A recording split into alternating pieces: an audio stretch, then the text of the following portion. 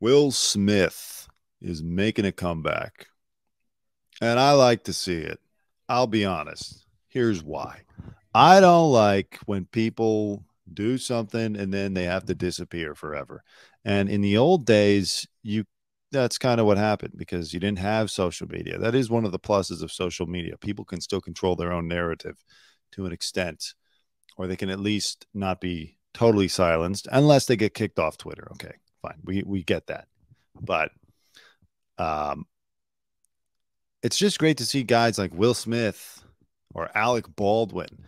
People now, I'm not going to say it's great to see Kevin Spacey get back to work, but apparently he's back to work too. So it's not great to see Kevin Spacey back to work. I want to be clear. But guys like Kevin Spacey, Will Smith, Alec Baldwin, in the old days, that was it. They had these big scandals. Like, I didn't think we were going to see Alec Baldwin ever again, or like for several years. You know, maybe in a few years he'd give an interview talking about how tough it's been. I didn't think we'd ever hear another episode of his podcast. Here's the thing. But he went right back to work making movies and posting. He had a great summer in the Hamptons. He posted like every day from his backyard on Instagram. He did his little Instagram shows. Um, Kevin Spacey went back to work. Now Will Smith after the slap. I mean, that was only earlier this year. He's back at it, showing his movie to people. He's going around, and he went to the Lakers to show them his new movie Emancipation, where he plays a slave who gets emancipated. Okay, that's just a guess. I thought that was in the article. Never mind. But anyways, he's going and talking to people and showing him the movie. Um, it's a great idea. It's great for him to be back on the scene. He slapped the guy. Yes, but it's really personal between him and Chris. He and Chris ultimately at this point need to work it out. We've all had our fun with it, but it's not affecting our lives anymore. And the Academy punished him. They kicked him out of there for 10 years. 10 years. I mean, he's still going out. I bet you know what, he could win an Oscar this year. I think he could still win an Oscar. He just can't show up. So I like that he's taking his own redemption arc. You know, same with Mike Tyson. Mike Tyson's a guy who was supposed to vanish into Bolivian, as he said 20 years ago. And instead, he's had a brilliant second act. So Will Smith was there at the Lakers facility.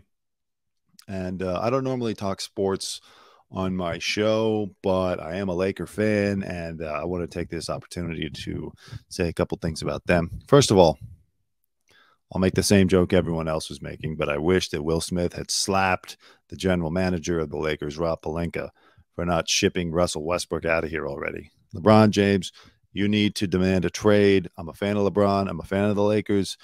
They're wasting your twilight years. Get out. Demand a trade. Go somewhere else where you can win a title. It's not going to work here. Okay? That's my sports thing.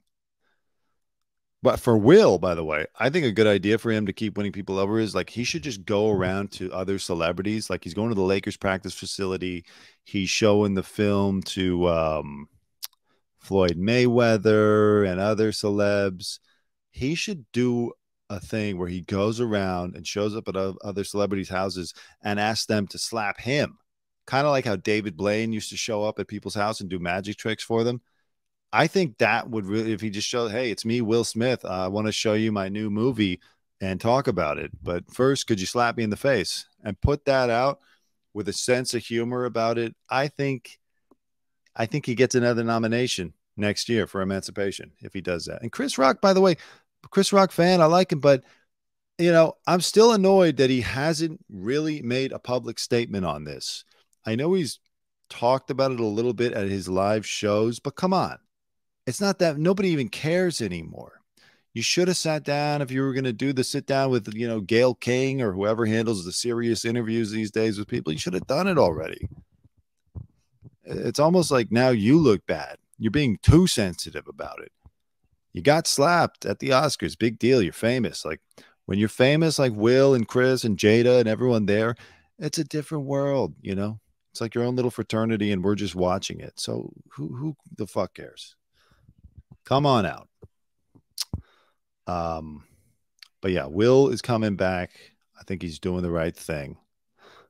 I think it's time, and I'm happy to see him not disappearing. I'm happy he didn't stop working.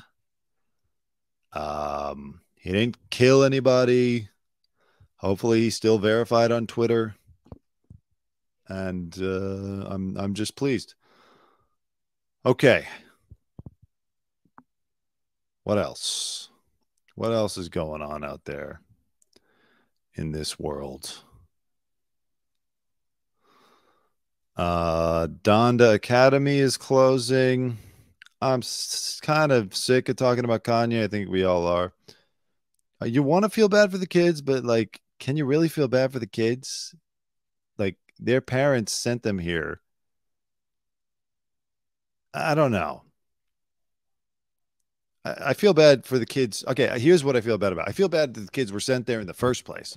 You're not going to get a serious education at the Donda Academy. Like every idea Kanye has, it's like half thought out. And then he just try, and then it goes nowhere. Like this is not an accredited university. This is like going to ITT Tech. Donda Academy. It closed, it reopened. What are they telling the kids? Kids, the principal hates Jewish people. And because he expressed that, he has to shut the school down, and you're all going home early today. I think they're better off. I think this is actually a good thing. Put those kids in a real school. I know they're probably the children of rich Calabassians and, you know, other famous people that Kanye knows. So they can go to whatever school. They're going to be homeschooled. They're going to be fine. But it's just, look at that. That looks like they're working at the Foxconn factory. Everything with Kanye, I don't dig his whole homeless aesthetic that he keeps trying to push. You know, everyone wearing these like the all black clothes or the tan clothes. It's just like very bland. It's very North Korea. He's like a Kim Jong-un. I know he loves Hitler, but he's like a Kim Jong-un. It's strange. And look at the bare walls. Is it supposed to look that shitty?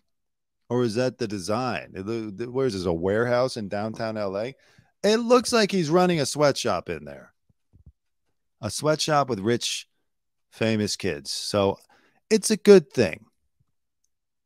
Shut it down. What's the lesson plan there? Okay, let's just do a quick little roundup before we wrap things up here. We're going to do a quick little roundup of the news. There's Harvey Levin, my old boss. Hey, dude. Anything else going on? Brady. I talked about that a bunch. You know, Tom Brady and Gisele have divorced. So she didn't take my advice about talking to Savannah James, LeBron James's wife, about how to deal with an all-time great athlete for a husband who's going on his 20th, or in her case, 23rd year in the league, and how to make that work-life balance a winning combination. She just left. And he feels stupid, of course, because the team sucks now and he's losing. So it's just a whole negative thing. All right. Well, you know, there's no reason to drag this out if I don't have anything interesting to say. I don't want to waste your time. So I'm going to say thank you. I'm going to say good night. And like, share, subscribe. And I will be back maybe Monday. Halloween episode, maybe Monday. Yeah. Anyways, this is the Dante Greco Show signing off. Goodbye. Dante Greco. Dante is a really smart guy. Ladies love Dante. Because I want it there. Look at that face. What's your name? Casey. Dante Greco. Dante was me, yours truly. I'm gonna come.